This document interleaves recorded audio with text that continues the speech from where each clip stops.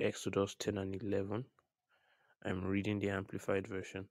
So, if you have your Bible, as usual, please open to Exodus chapter 10 and we'll read together. So, please, if you have not listened to the last two messages, that's Exodus 7 to 8 and Exodus 9, I really encourage you to listen to it. It will really help in your understanding of what we are going to share. You know, these are not just singular messages, but it's a build up, it's a continuation. So please, Exodus 7 to 8 and Exodus 9, if you haven't listened to them, please listen to them. But, anyways, let's go into what we came here for. So, Exodus chapter 10, like I said, I'm reading the Amplified Version. The Bible says, "Then the Lord said to Moses, 'Go to Pharaoh, for I have hardened his heart and the heart of his servants, so that I may exhibit my signs among them, and that you may recount and explain in the hearing of your son and your grandson what I have done to make a mockery of the Egyptians, my signs which I have done among them, so that you may know and recognize that I am the Lord.' So Moses and Aaron went to Pharaoh and said to him, 'Thus says the Lord, the God of the Hebrews, how long will you refuse to humble yourself before me? Let my people go, so that they may serve me. For if you refuse to let my people go, then hear this. Tomorrow I will bring locusts into your country. They shall cover the surface of the land, so that no one will be able to see the ground. And they will eat the rest of what has remained, that is, the vegetation left after the hail. And they will eat every one of your trees that grows in the field, your houses, and those of all your servants, and of all the Egyptians shall be filled with locusts, as neither your fathers nor your grandfathers have seen from their birth until this day.' Then Moses turned and left Pharaoh. Pharaoh's servant said to him, 'How long shall this man be a trap to us? Let the men go, so that they may serve the Lord their God. Do you not realize that Egypt is destroyed?' So Moses and Aaron were brought back to Pharaoh, and he said to them, 'Go serve the Lord your God. Who specifically are the ones that are going?' Moses said, 'We will go with our young and our old, with our sons and our daughters, with our flocks and our herds, for we must hold a feast to the Lord.' Pharaoh said to them, 'The Lord be with you, if I ever let you go with your children. Look, you have an evil plan in mind. Now, go, you who are men without your families, and serve the Lord, if that is what you want.' So Moses and Aaron were driven from Pharaoh's presence.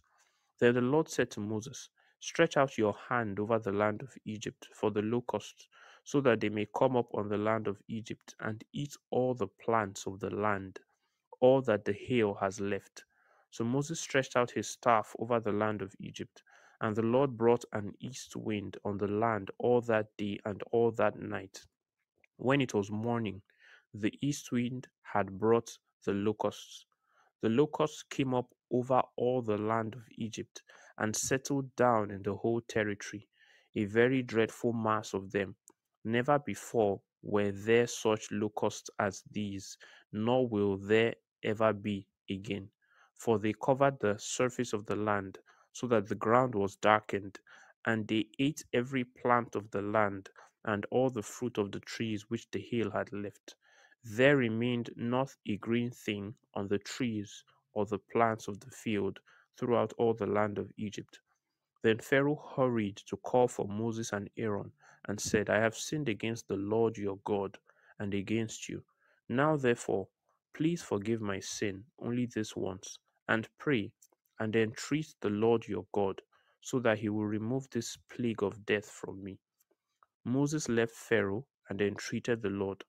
So the Lord shifted the wind to a violent west wind, which lifted up the locusts and drove them into the Red Sea. Not one locust remained within the border of Egypt. But the Lord hardened Pharaoh's heart, so that it was even more resolved and obstinate, and he did not let the Israelites go.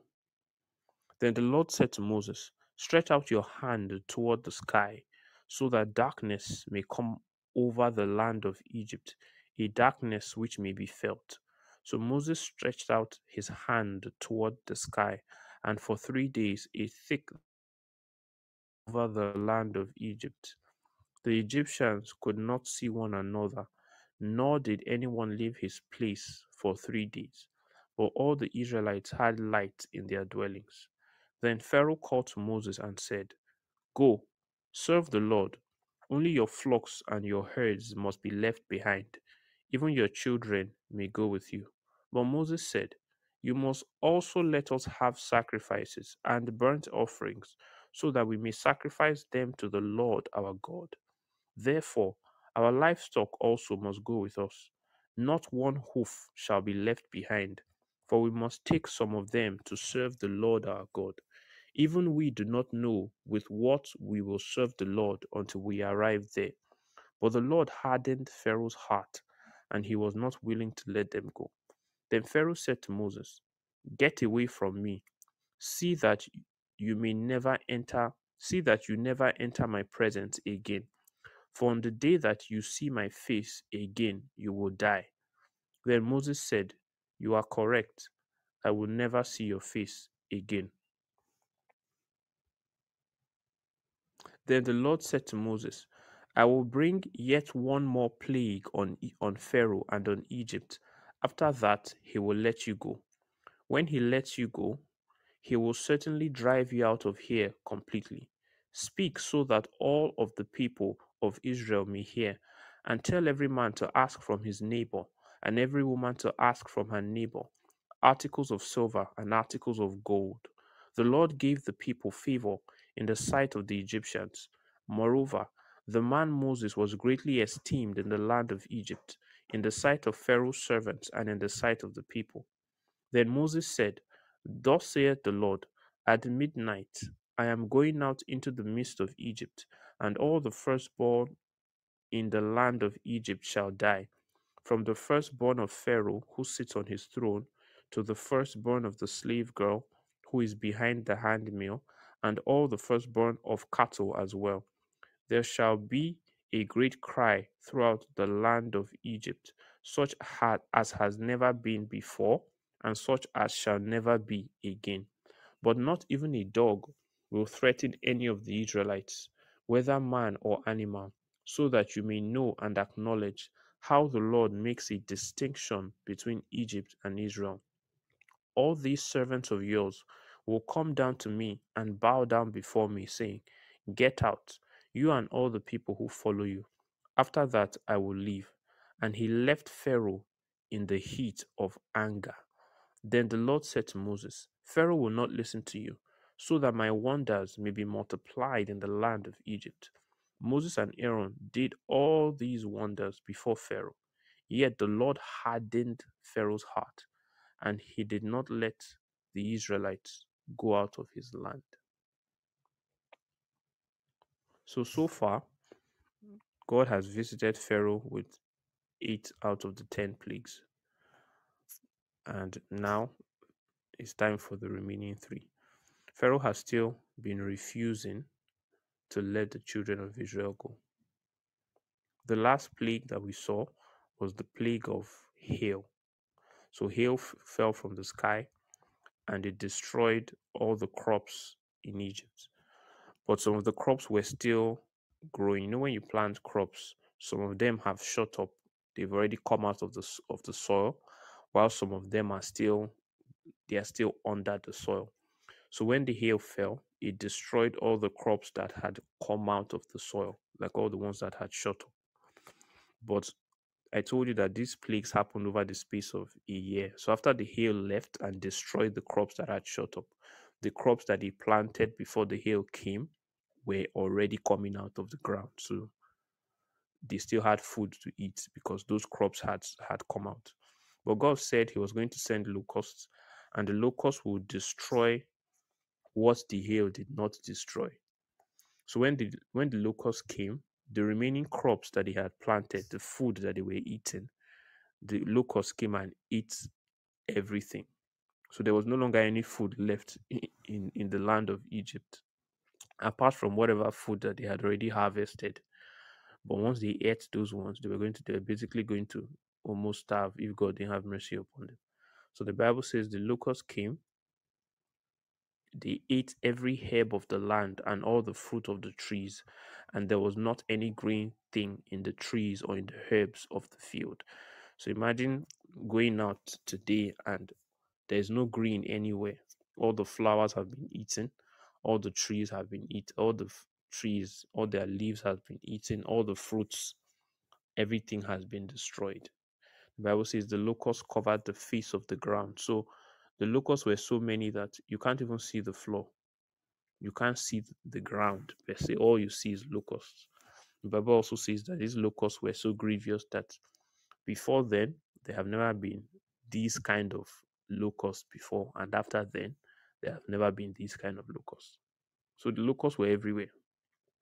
So when they had eaten everything, destroyed all the food, and there was no hope of the Egyptians having any food to eat, because even if you plant new crops, the locusts will still eat them. So I don't know if you guys watch. I don't know if you guys have studied locusts. So even right now, when locusts travel, right, they travel in their thousands or hundreds of thousands. They fly in swarms. They don't fly individually. And if locusts descend upon a farm, by the time they leave, it looks like somebody burnt the farm with fire. Like when you see, if you planted a row of crops and a swarm of locusts come, by the time they settle upon it, in a few minutes they've eaten it, they've eaten everything. And when they leave, it's like you burnt it with fire. There is absolutely nothing left, only the stalk of the crops.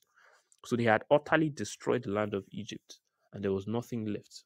So Pharaoh called to Moses and Aaron, and he now said, I have sinned this once. I pray thee, ask the Lord to forgive me and take away the plague. So the Bible says Moses prayed to God.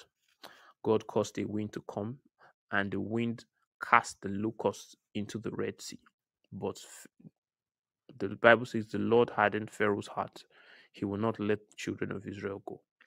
So the ninth plague was darkness. The Bible says God told Moses to stretch out his hand toward heaven, that there may be darkness over the land of Egypt. And Moses did so, and Bible says there was thick darkness in all the land of Egypt.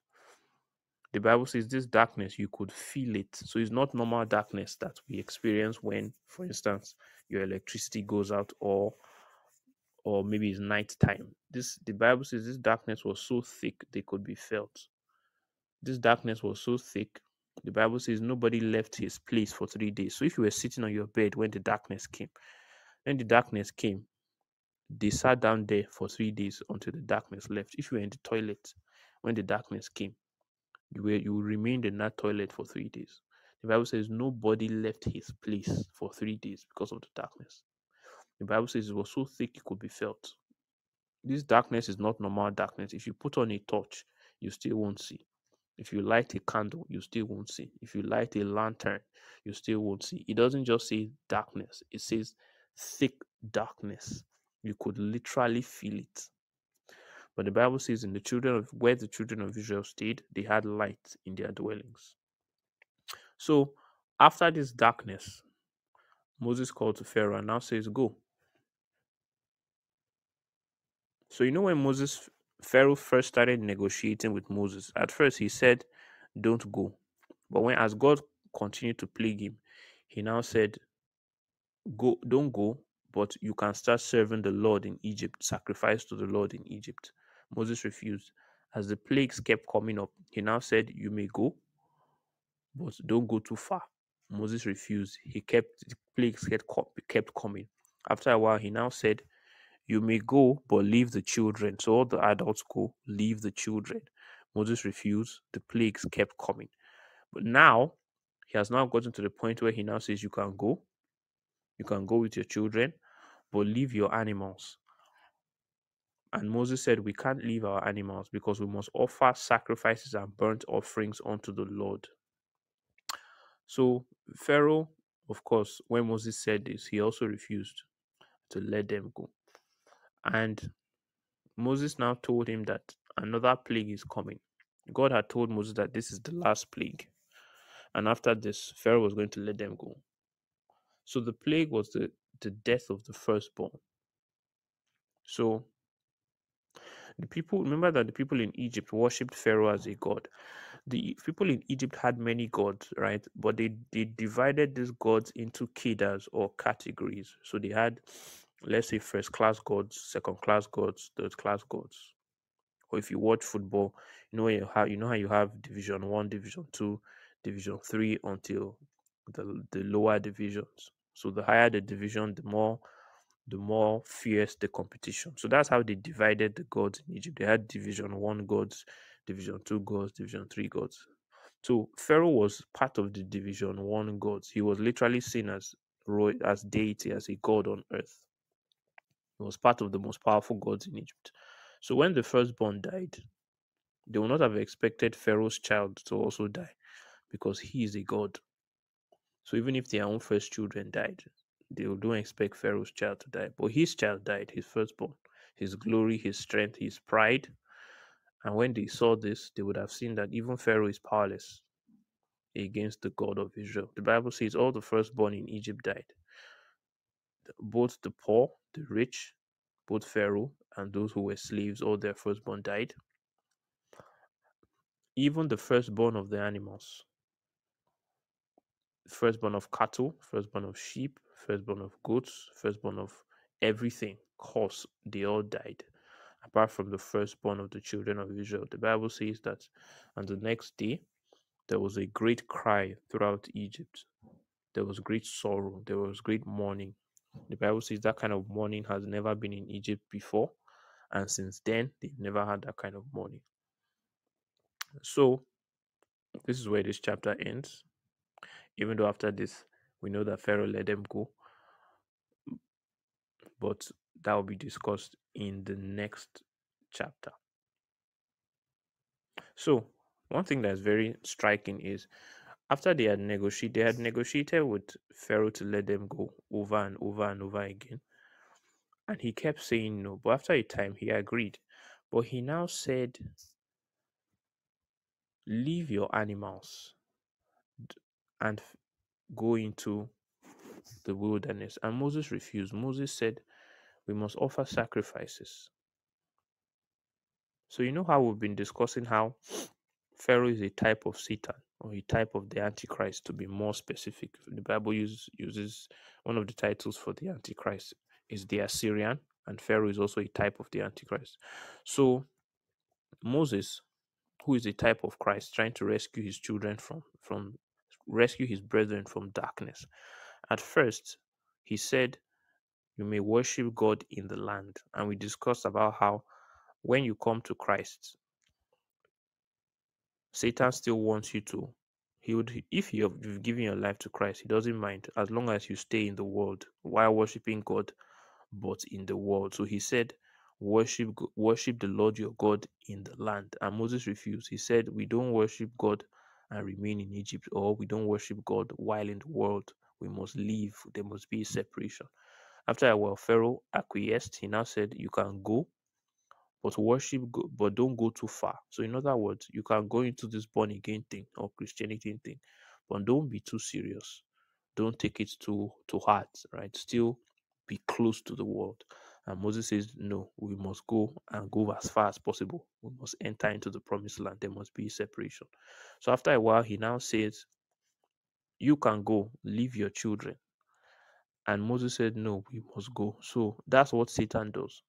After, when he notices that a generation has loved God too much and there's nothing they can do, he can do about that generation, he now leaves them. He'll say, "You people, don't worry, go to heaven.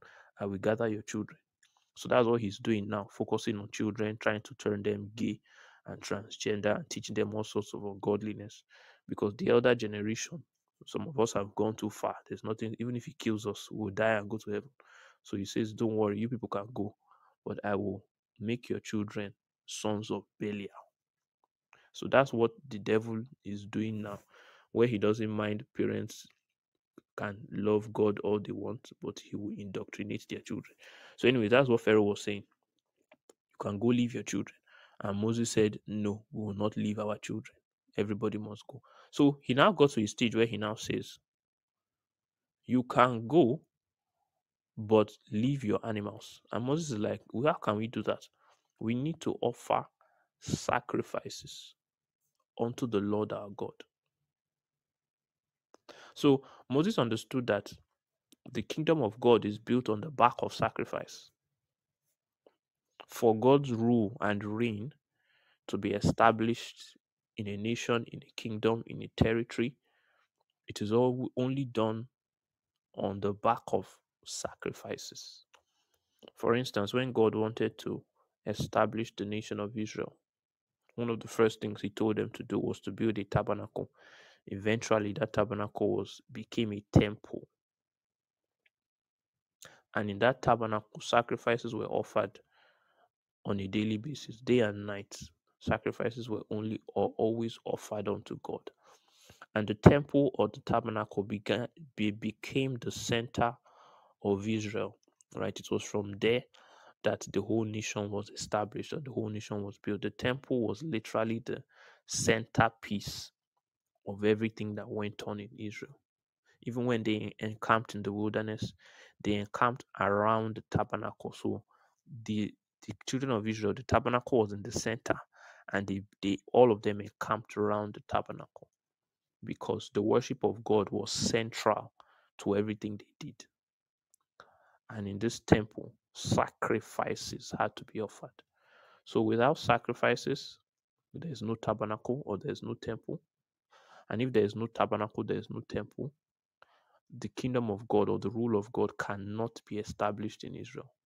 So if you study the nation of Israel, every time there were no sacrifices, that was the worst time or the worst period in the history of Israel.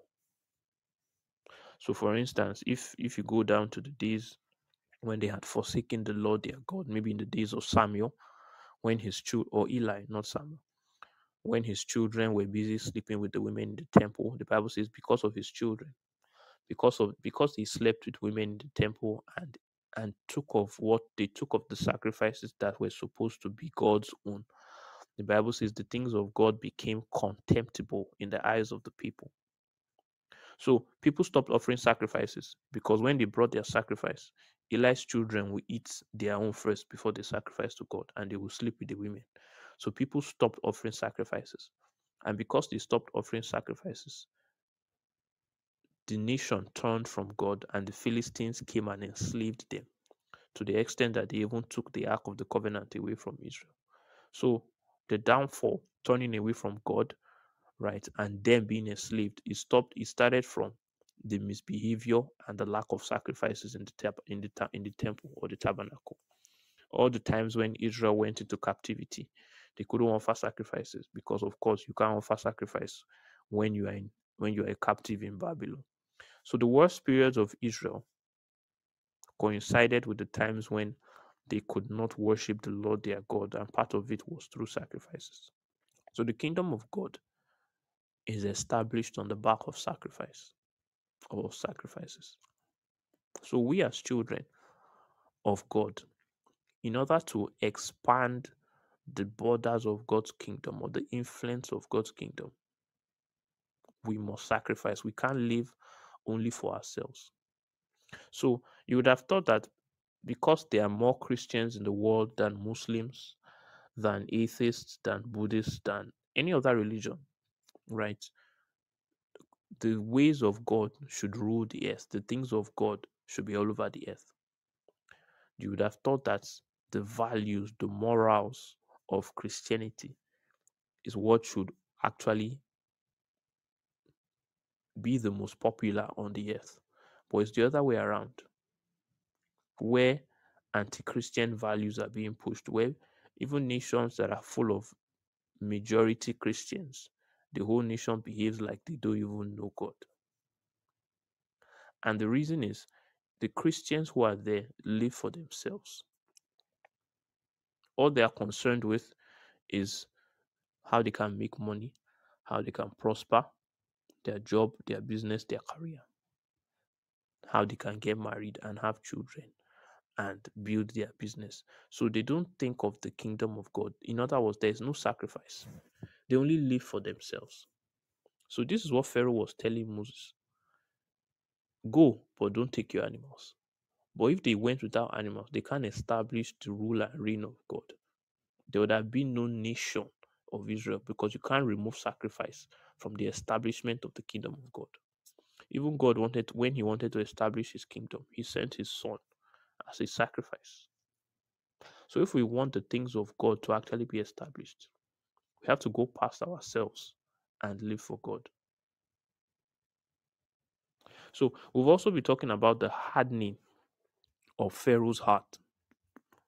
And we've been discussing how there are many stages of hardening, right? Before you get to a place where someone now says, Jesus is no longer God, or I don't receive the gospel, right? There are many stages of hardening.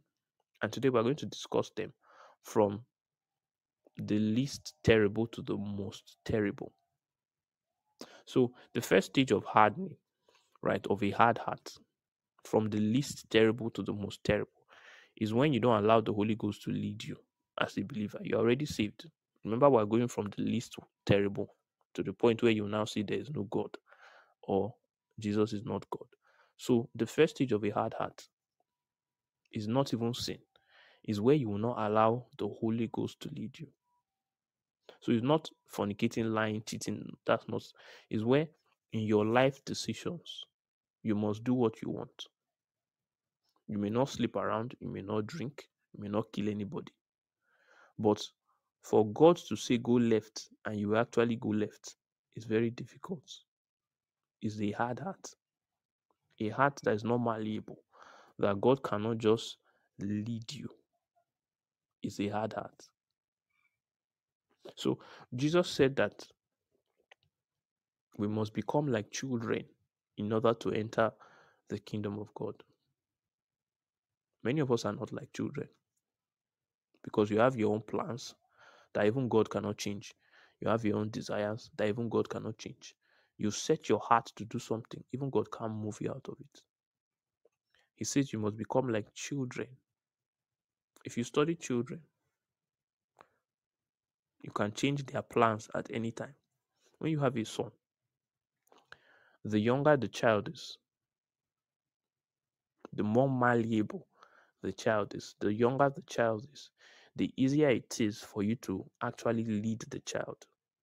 The easier it is for the child to do what you want. So if you have a 6-month-old baby, he can just be sitting on the floor, he's playing. You can just come and carry him and move him to your office, and he doesn't even care. It's not a big deal. He can be in your office.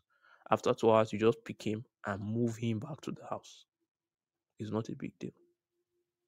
So, can God change your plans like this? Can God just come to you now and say, this is what I want you to do? Something you were not thinking of, something you didn't plan, and you will just obey. When the child is 2 years old, you can still move the child.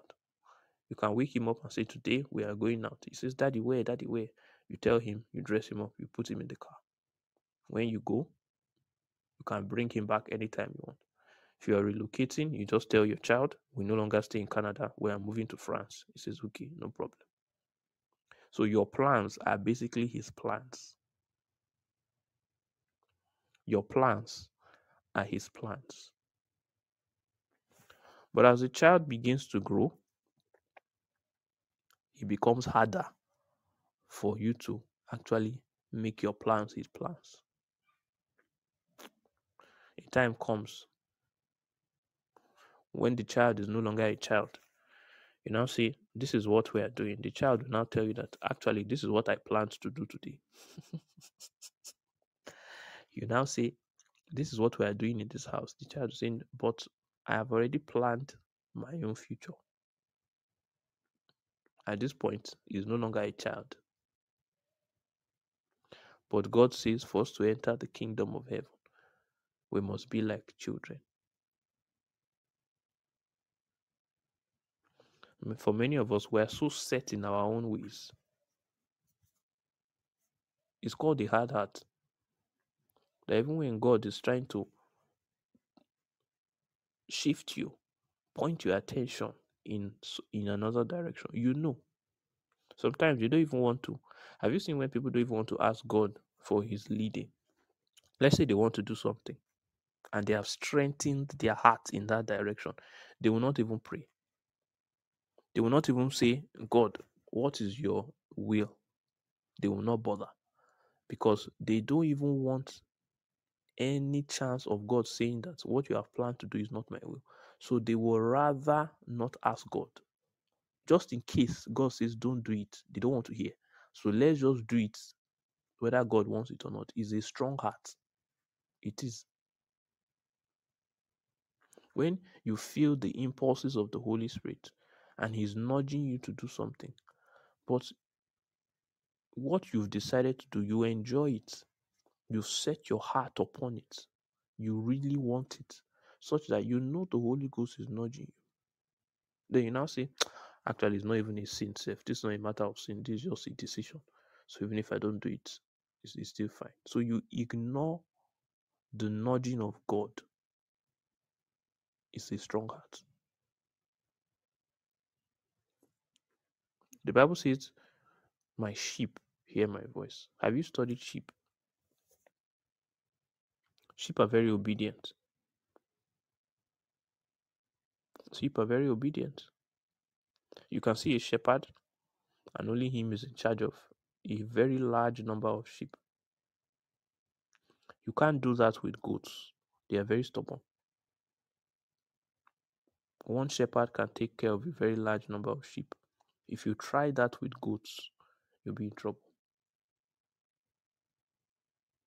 So if you study Matthew 25, God says he will tell the sheep to move to his right, then the goats will be on his left. So the sheep are the ones he calls his children. The goats are the ones that are going to hellfire. So sheep don't have their own way. They follow the way of the shepherd. Goats have their own way. They have their own opinion. You struggle with whoever is trying to lead them. They must do what they want. They are very stubborn. You can't move them.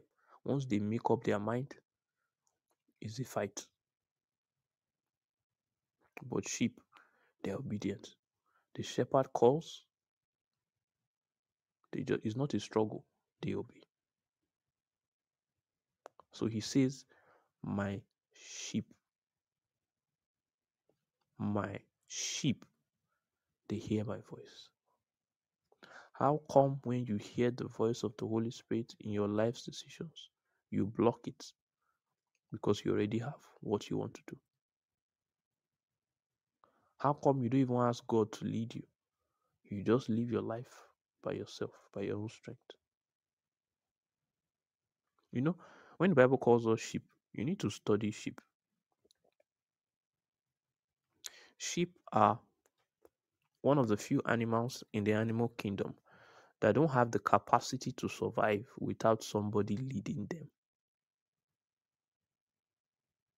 There are many animals in the animal kingdom, if not all animals in the animal kingdom, that can survive without somebody leading them. For instance, tigers, bears, lions, and even if you leave those ferocious animals, right? Rats, you can leave a rat. He doesn't need anybody to lead him. He just runs around, he fends for himself. You can leave a lizard. The lizard just runs around, fends for himself. Birds don't need anybody. They fly around, they find their food. But sheep cannot survive without a shepherd. They are not designed to survive without a shepherd. They will die. First of all, there are many things sheep cannot calculate. They can't calculate depth. So when you see a pit, for instance, when you see a pit, and when other animals see a pit, they can calculate, I can actually jump over this pit. So A dog knows that this gap is very wide, but I can jump. So if he jumps, he knows he will get to the other side. If it's too wide, he knows he can't jump. He turns back. Sheep can't calculate. So when they see a pit, they can't tell whether I can jump over it or I can't jump over it. So you see many stories of sheep just moving and falling into a pit. So the first one falls, the second one goes and falls until all of them fall. Because the way God designed them, they don't have depth, they don't have teeth, sharp teeth like lions or like hyenas that can fight in the jungle and tear other animals to pieces. They don't have teeth. They don't have horns like antelopes that they can use to fight off predators. They are not very fast. For instance, if you chase a dog in the wilderness, the dog can run fast. Antelopes can run fast. Gazelles can run fast. So when a lion shows up, they can at least try and run. Sheep can't run very fast. They can't run fast. They are utterly defenseless. They are not wise enough. They are very soft and cuddly. They can't hide. They can't camouflage. They are white. There's nothing white in the jungle. So they can't even hide in the grass. So the way God designed them, if they don't have a shepherd, they will perish. There are many other animals like dogs. There are wild dogs who can live by themselves. There are wild pigs who can survive by themselves. There are even feral cats, wild cats. These little cats that you see in people's houses, they have the wild ones that survive by themselves. There are wild goats. There are many animals, even small animals, flies, ants. They need nobody. They can live their lives alone. But he says, my sheep cannot survive without a shepherd. So you see many human beings. The reason they are suffering is because they will not allow God lead them. They don't know, they think they are wise. They don't know God calls you sheep. He knows you don't have the capacity to live by yourself. So when people try to live their lives without the leading of God, all it will result in is calamity. You will keep taking wrong decisions. You will keep saying, had I known, I would not have done this.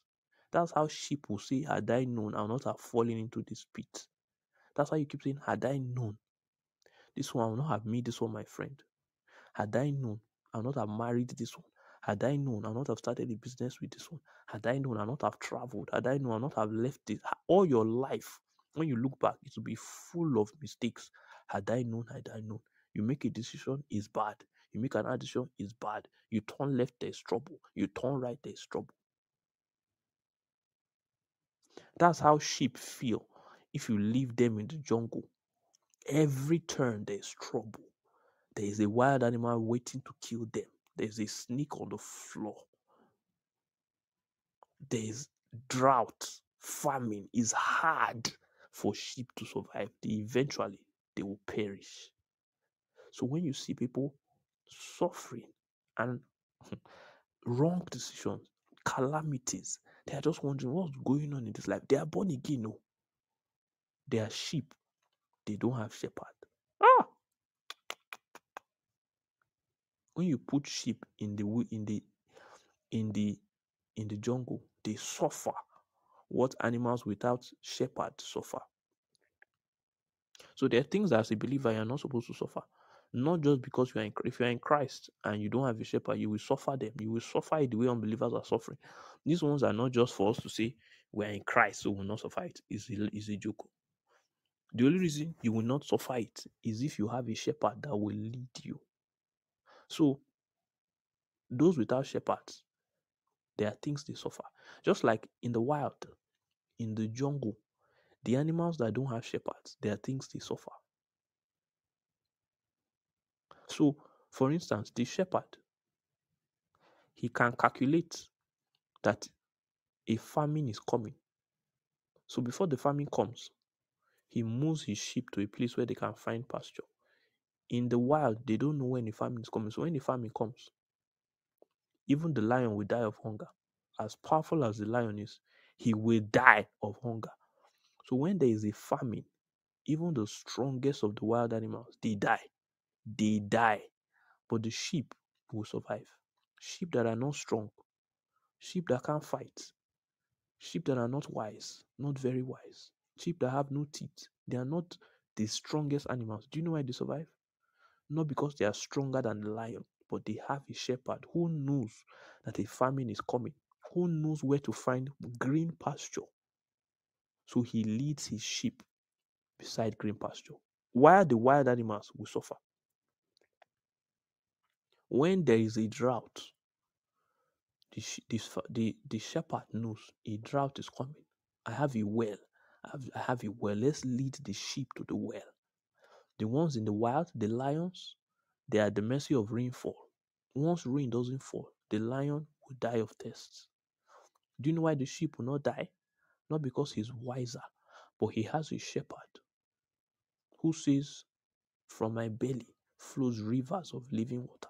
He is the water of life. He knows where the wells are. So he gathers his sheep to the well. He leads them beside still waters, while the tiger will suffer. In the wild, other animals tear each other to pieces. Even the lion can be killed by a tiger, can be killed by an elephant, can be killed by a buffalo.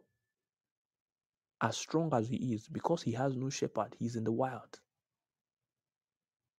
He can be devoured by other wild animals. But the sheep is protected by his shepherd.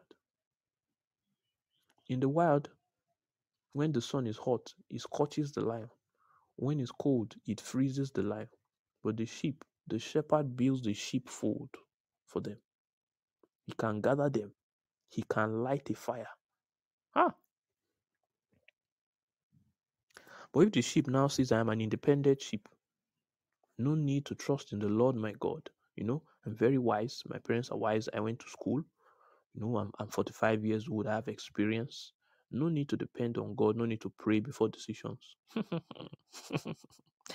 The sheep now leaves the shepherd and goes into the jungle. Then the sheep is now complaining, this life is hard. People are betraying me left, right, and center. How will you know? How people not betray you when you not allow your shepherd lead you? You've gone into the wild. In the wild, they tear is dog eat dog. You say, this life is hard. Every time I make a decision, it turns bad. How come I don't have wisdom? Why are things just happening to me? Why are bad things? Why is this? Why is that? Why is you have not allowed your shepherd to lead you? Every time you make all those decisions and you say, bad things, this one just happened, this one just happened, this one just happened. Things don't just happen. It is one bad decision, another bad decision, another bad decision that allows all those things to happen. If you ask yourself, all these things that are troubling me in my life now, that you're saying, had I known, I would not have done it. If you check, majority of them, if not all, you didn't ask God before you did it. Majority of the things that are troubling people, that have become challenges now, if you ask them, they didn't ask their shepherd before they took those decisions. So now they are falling into a pit. They are in the wilderness. They are now crying for the shepherd to come and pick them from there. He says, my sheep hear my voice. Sheep have soft life. It doesn't mean you won't have challenges, but your shepherd will help you to navigate challenges that are not supposed to be challenges. Everybody will go through trials, but the ones that have a shepherd, their trials are less, their challenges are less, the troubles, the pitfalls that they have are less because they have a shepherd. So are you malleable in the hand of God?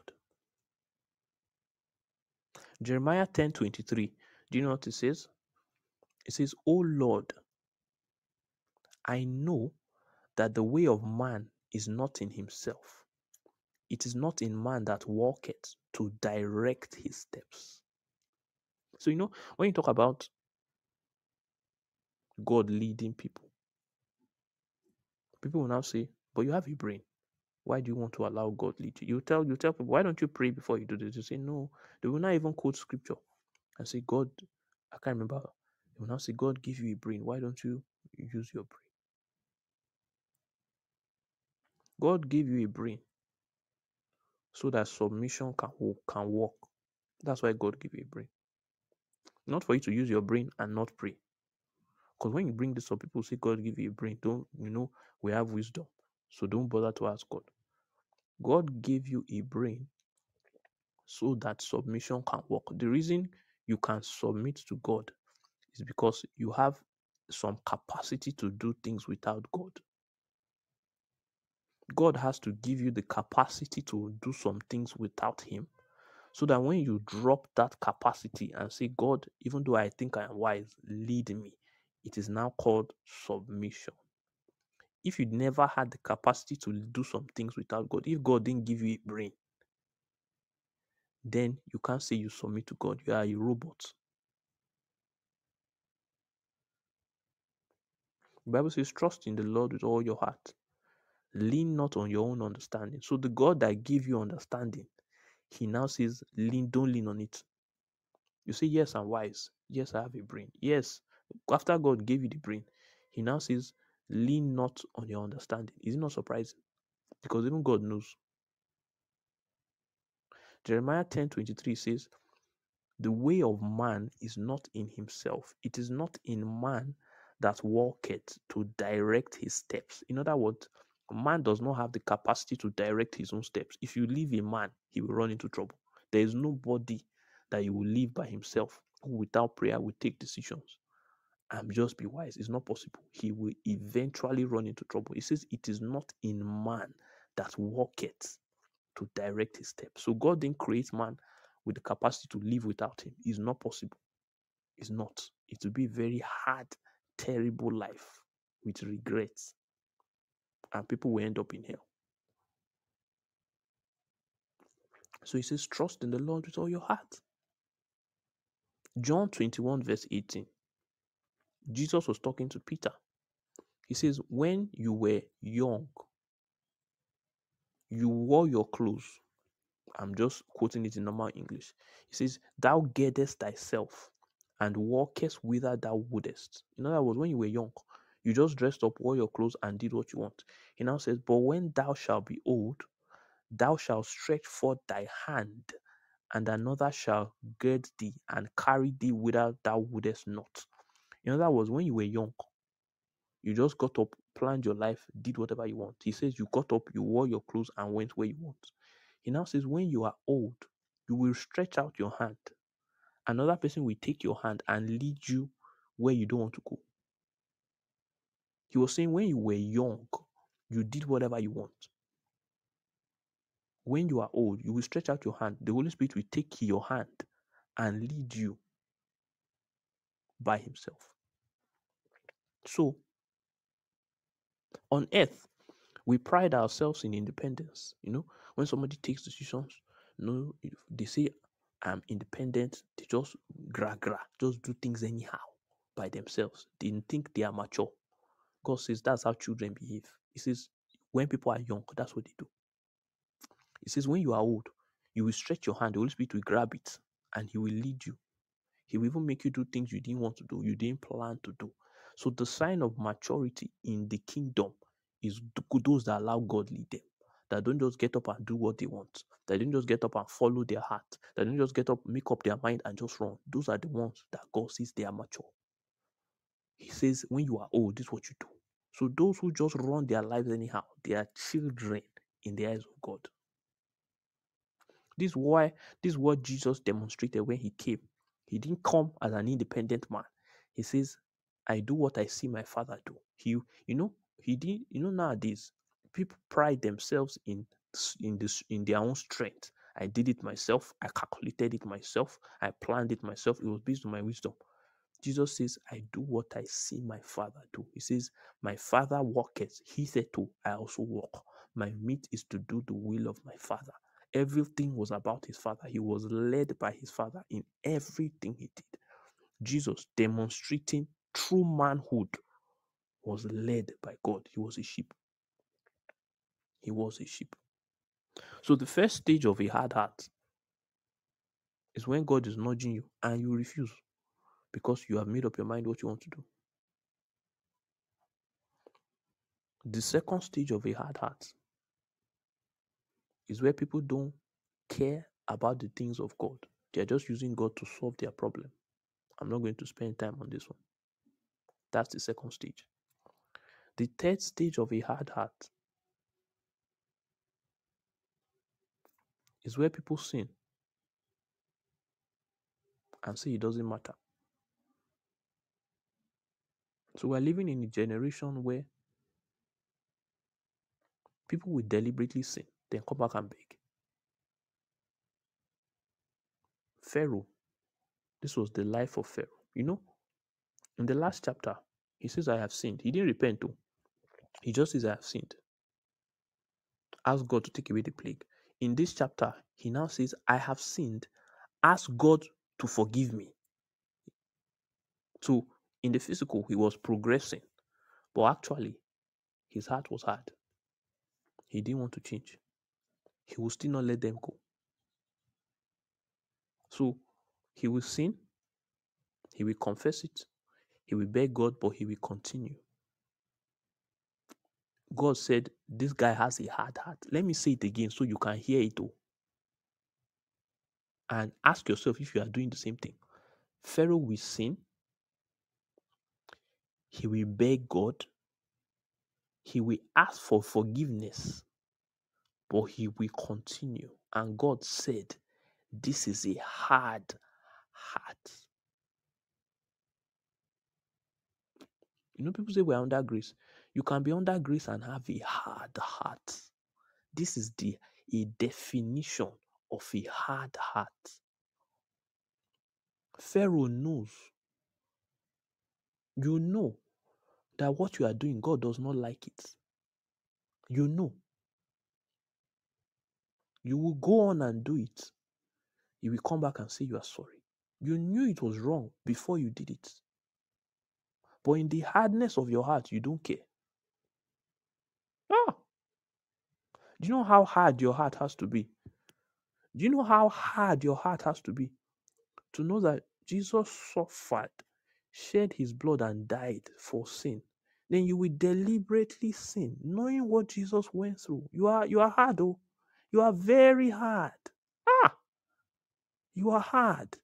Knowing what Jesus went through, you will deliberately lie and say, God will forgive me. Ah, your heart must be made of stone. Stone! Serious stone. Ah! Stone. Your heart is like a stone. Some people do this numerous times a day, multiple times a week, multiple times a year. They are even living in their sin, knowing that God literally paid with his blood, suffered. Ah, do you know what it means to be heartless? Do you know? When you see the suffering of somebody and you don't care. You know, when you see people, you see somebody suffering and they run over the person, you now look at him and say, why are you heartless? Ah! So you have seen the suffering of the Christ, how he suffered innocently for your sin. And in your heartlessness, you push away the sacrifice and you fornicate with your full chest. Then you have the guts to come and say, we're under grace. You lie, you cheat, you collect bribe, bitterness, anger, unforgiveness, envy, jealousy. You are not struggling. You hold on to your iniquity and say, after all, God is merciful. You are hard-hearted to see the suffering of God and you will remain in sin. You are like a stone. You are Pharaoh. You are worse than Pharaoh. Your heart is as a stone. Ah! Hard-hearted believers. A church full of hard men and hard women, strong, strengthened in their iniquity. Nothing can shift them. You see, Jesus has died. You say, we know we will fornicate.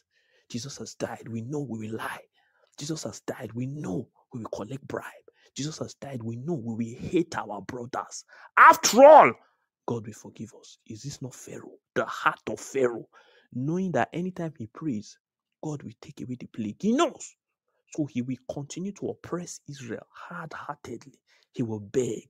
He will come to Pharaoh. He will say, I have sinned. The Lord is righteous. You know all the Christian lingo, all the cliches. Father, if we confess our sin, you are faithful and just. Even Pharaoh, he says the Lord is righteous, quoting all the scriptures. Then when he finishes and God takes away the plague, he will strengthen his heart and continue in his iniquity. Many believers, this is their lifestyle. They are so hardened. So hardened. They are like Pharaoh. Some people are so hardened, even with their sin, they can't even come to church. The hands that they used to collect bribe in their office, they come to church and they lift up those same hands. Are you not a hard man? You don't even have shame. No fear of God. The hands that people used to smoosh their girlfriends, they come to church, they lift up those same hands and say they are worshiping God. What a stony generation. The mouths that people used to tell lies, they come to church and they are singing to God. They can't even be moved. They can't. It's not. You have to get to a level where your sin does not even bother you. You have become a stone. Ah, you know the thing about always saying, God will forgive us. God will forgive us. God is merciful. Then you deliberately keep sinning, is that you will become hard. The process of hardening anything does not happen overnight. If you open a can of Milo or a beverage and you leave it for air to enter, it will become hard. But it's not like immediately you open it and air touches it, it now becomes hard. No, sir. It takes a while. So when people now deliberately continue to sin, what they don't know is they are strengthening their heart little by little, day by day, year by year. Your heart is becoming strong. So the first time somebody lies, the very first time you lied, your conscience pricked you. You felt guilty.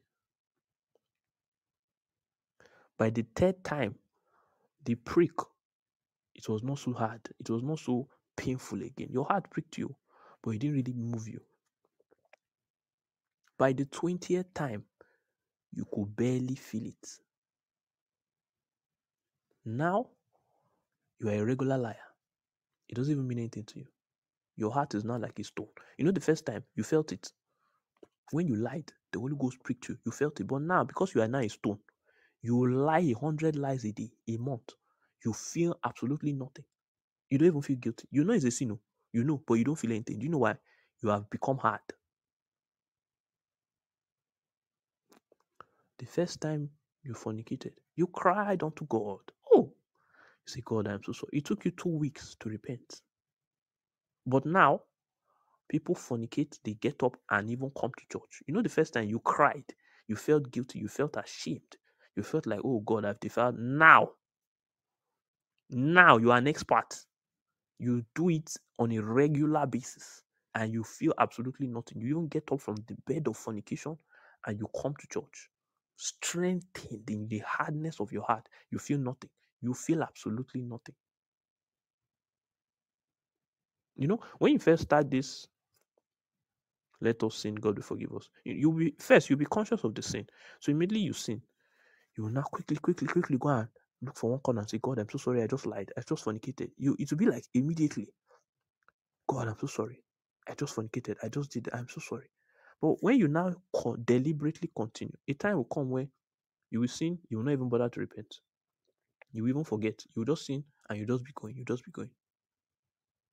And when you accumulate the sin for like 2 weeks, you will not remember that, it's actually been long ago I actually told God. So then religiously, you just come and say, God, all the fornication for the past 2 weeks, all the lying, all the cheating, all the stealing, have mercy. Your heart has become hard. It has become hard. People's heart becomes so hardened to the point where they will not be defending their sin. Have you seen where people live in sin?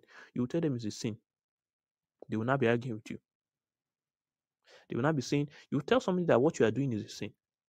They are deliberately doing it though. You will not say what you are doing is a sin. They will not tell you who is not a sinner. Okay, that's not the issue. You say who is not doing it. You see how the point is not whether everybody is doing it. The point is you are doing it. Is you. Leave everybody. If everybody is a stone, does not mean you should become a stone. You are telling somebody that this thing you are doing is wrong. They really don't want to change. So they can't admit that what they are doing is wrong. They will not say, all of us are sinners. Everybody is doing it. You, they will not be pointing fingers at you. They will not say, you, are you telling me that you too, you are not doing it? Is the heart of stone. Is a heart of stone that you know you are a sinner. You are not broken. You are now pointing, accusing fingers at the person who is telling you to stop. You have become stony. Because those whose hearts are soft, when you bring up their iniquity, they repent. They are like David. When Nathan approaches them, he doesn't now start pointing at everybody in Israel and say, well, am I the only one who has fornicated? Am I the first person to sleep with another? That's rubbish. He doesn't now start saying, am I the first person to sleep with another person's wife? He is broken. But the one with the heart of stone, like Saul, when you bring up his iniquity, he brings an excuse. You say, why didn't you kill everybody? He will now say, the people said, when people start pointing at other people, when you bring up their sin, their heart is like stone. Saul, stony guy. Samuel brought up his iniquity. Instead of him to admit, he now said, the people is the people is the people. So when you tell people what you are doing is wrong, you now start saying, which one of us is not? You are a stony-hearted sinner. The issue is not everybody is doing it. The issue is God. Jesus died for your sin. And in his suffering, you are deliberately living in sin. So stop pointing at other people. Admit the stoniness of your heart. This is why they killed Jesus in Israel. Hard-hearted Israelites who will not agree that they are sinners. So when Jesus brings up the funny, they will rather kill him. So have you seen when you bring up, you tell believers what you are doing is wrong, they will rather kill you. They will hate you with a passion. So if you are the type that when someone tells you what you are doing is wrong, you now turn it to hatred. You are like the Israelites that killed Jesus. That's why they killed Jesus. They don't want to repent. Their heart is strong. So when Jesus says no fornication, no lying, no cheating, no anger, they will rather kill him. So some people, when you bring up the issue of their iniquity, they will hate you instead. You are a hard-hearted believer. They now gather themselves in cliques like scribes and Pharisees. They now say, see this person always talking about this fornication, always talking about this bribery. Is he telling us that he's better than us? They now start to hate him. They now start to plan evil and to wish him evil. So on top of the lying and fornicating, they add malice, bitterness, wickedness. They are stony-hearted men. But they will come to church and sing and dance. Nonsense. Stony-hearted men. Hard. Even in the presence of God can't even pierce the hardness. It can't pierce the hardness in their heart. There's a way you will progress in this hardness. You will not even want to hear the truth. When they preach some kind of messages and it's touching the hardness of your heart, you will change church. You will switch the message. You will now start liking God will bless you, God will bless you. Prosperity. Those are the ones that will be tickling you. As we say it in Nigeria, they'll be sweeting you. Some kind of messages that come that want to break your hardness. You say, no, this preacher, this message is too, I don't like the way the guy is talking. I don't like, they just change the channel, they've changed church. But God will bless you. That one does not touch the stoniness in their heart, so they don't mind. They don't mind that one. Hard-hearted. So once you catch yourself doing all these things, you are now drifting towards the sweet, tickly, fanciful messages. When you hear some other messages, it's pricking you one kind. But because you don't want to change, you ignore it, then you go for the ones you want. You have become a stone. When you can know that Jesus suffered, have you not seen people? It amazes me. They will come to church. When you talk about the love of God, they will cry, shedding tears. You will not be, they will say, oh, what God did for me. Oh, Jesus, your sacrifice on the cross. Oh, God, I love. After they finish this heavy crying, they go and lie.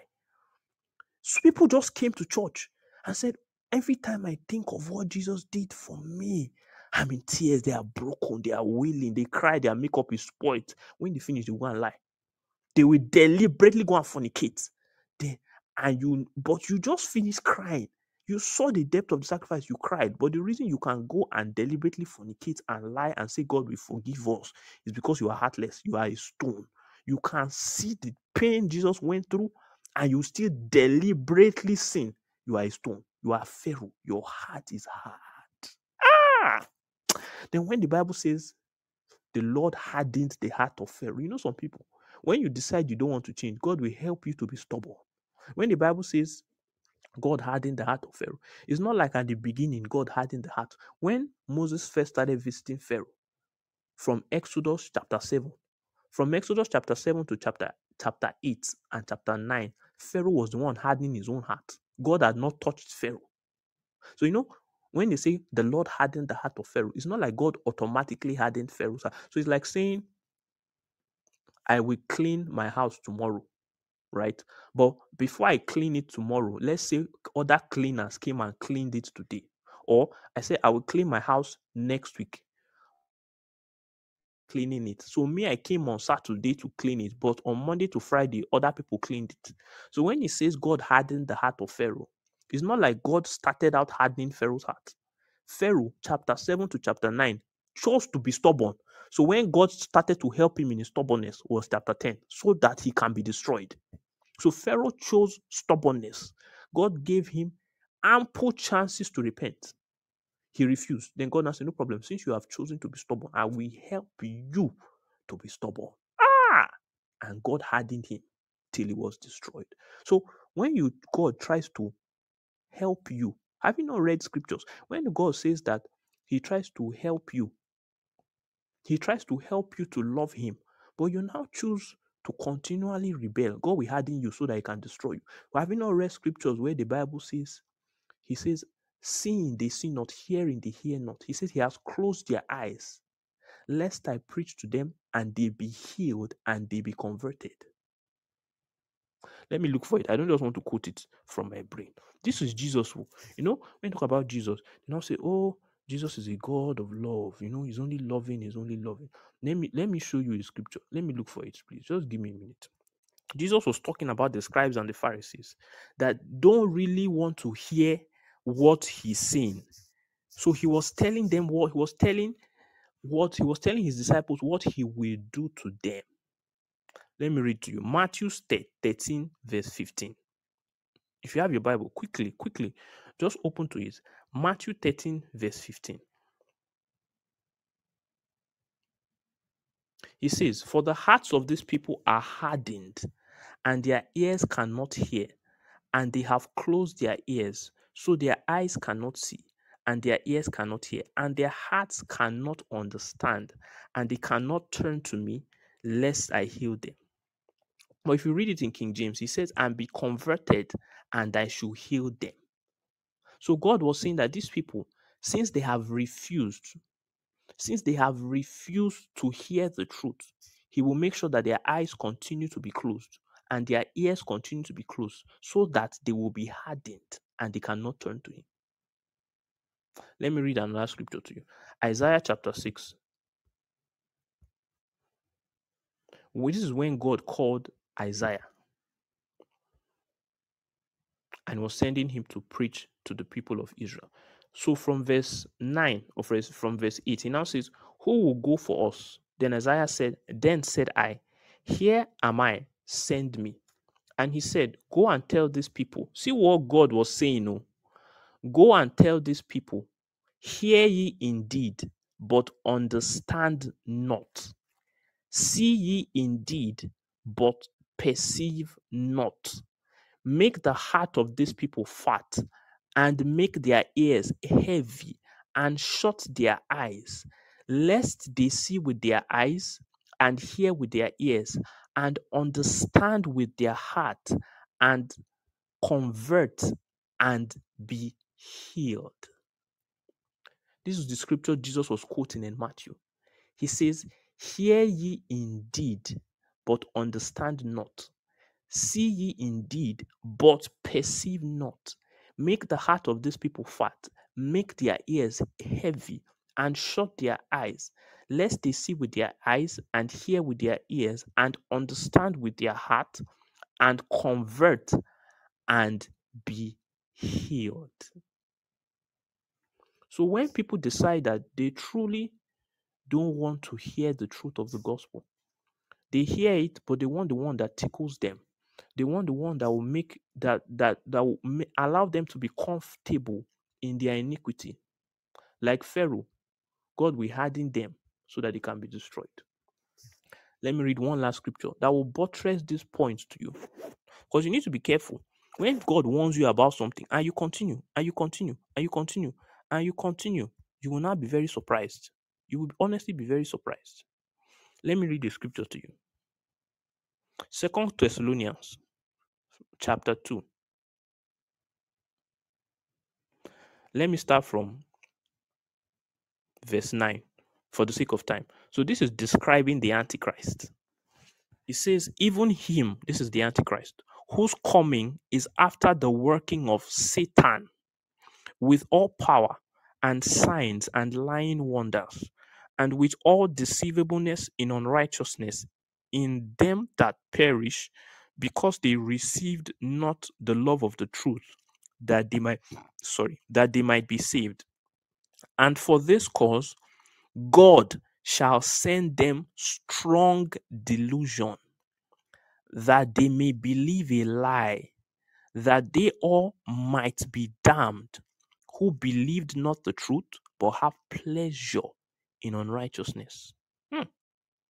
It says, and for this cause, because they receive not the love of the truth, it says, and for this cause, God shall send them strong delusion, that they should believe a lie, that they all might be damned, who believed not the truth, but had pleasure in unrighteousness.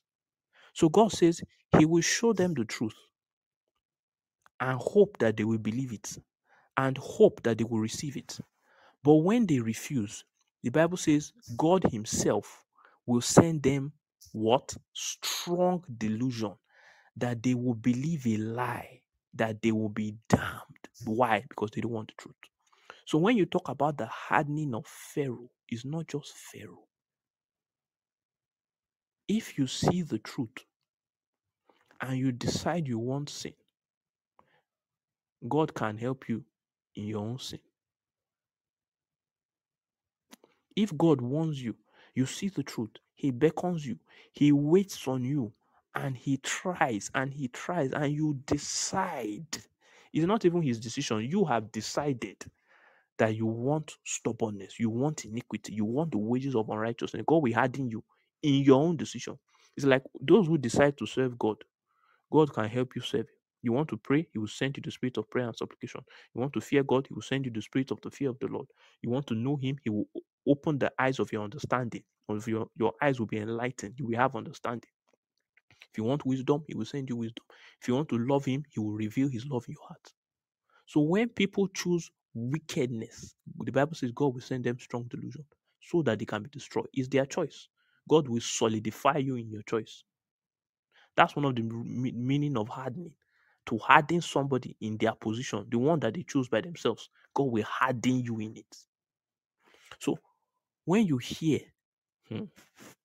this is what is called the deceitfulness of sin. Deceitfulness of sin. Because people say, they think nothing is happening. Every time you deliberately break the law of God, deliberately, your heart is becoming hard.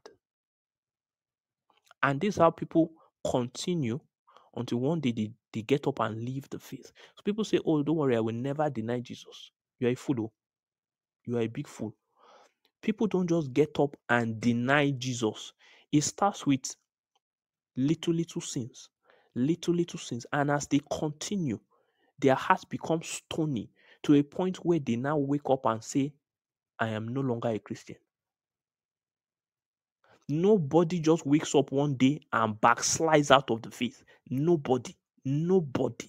It starts with consistent lying, consistent fornicating, consistent cheating. As they are doing it, their heart is becoming strong little by little, little parts of their heart.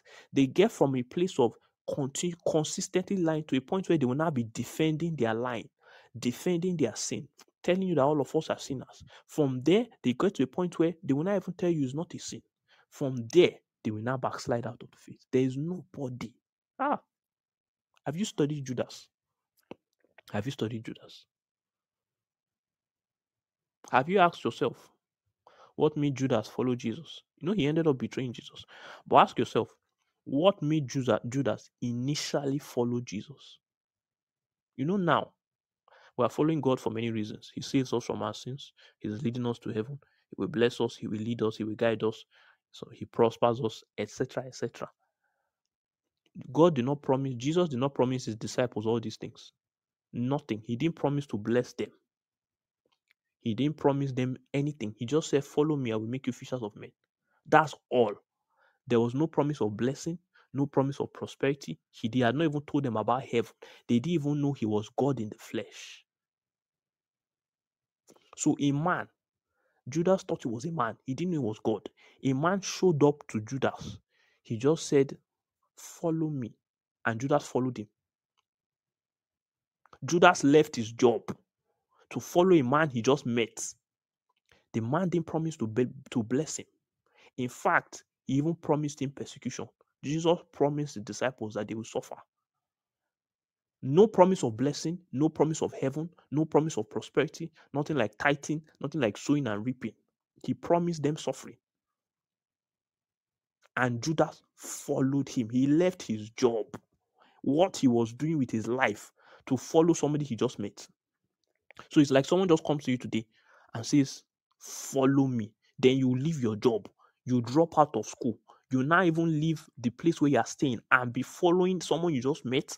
You are just traveling everywhere. You leave Canada, you leave Nigeria. Today you are in Malaysia, tomorrow you are in Sudan, next tomorrow you are in Afghanistan. You are just following the guy. Where the guy is going, you don't know what he's doing. You don't even understand half of what he's saying. Eat my flesh, drink my blood. You are not even understanding, but you are following. Why did Judas follow Jesus? Because he loved Jesus. Judas was committed as all the other disciples. Jesus didn't promise them nothing. Follow me. That's what they had. And Judas followed. But in his following, he now began to live in iniquity, touch sin and not repent. And he continued like that. He started with stealing. You are a thief. Collecting bribe. You are saying you will not deny Jesus. You are joking. No? You are seriously joking. You are a thief. Collecting bribe. Saying you will not deny Jesus. Judas, that's how he started. Stealing. Today, he removes small from the offering basket. Nobody catches him. Even if he catches him, he knows that Judas, he removes small again. He removes small. Small stealing. Small stealing. And the way you're saying, God is merciful, God forgives. Judas knew that Jesus knew he was stealing. He knew. But he also knew that Jesus is merciful. So he continued. He's stealing from the purse. He knows that Jesus knows. But he knows Jesus is merciful. So he continued in his stealing. And as he continued, little by little, his heart was becoming strong. His heart was becoming strong. His heart was becoming strong. Until his heart became so strong that he will actually betray Jesus. So when people say, I will not deny Jesus, be very careful. Be very careful. It's a slippery slope that leads there. You don't get up and do it once. Little by little. Little by little. First, you will start with disregarding some parts of the scripture. The parts that talk about your sin, you will not want to see them. You will hate them with a passion. You will disregard them. Any church or any preacher or pastor that talks about sin, you will hate them with a passion. You will disregard sin. You will disregard them. Any believer that points out that what you are doing is wrong, you will hate them with a passion. You will hate them. You will disregard them. Do you know what you are doing? Your heart is becoming strong because as you are hating them, who you are hating is Jesus. That's who you are hating. If anybody comes to you and says what you are doing is wrong, and instead of you to change, you hate them, you hate Jesus because that's what Jesus was doing when he came to die. If you go to any church and they are telling you that this your fornication is a sin, and because of that you turn away from the church and you now hate them, you are turning away from Jesus. If you open parts of the Bible that talk about that what you are doing is wrong and you close it and go to the part you like, you are closing some parts of Jesus out of your life. So what you are doing is your heart is becoming strong against the Jesus that you say you love. And when you continue strengthening your heart, one day you will get up and say, Jesus is not God.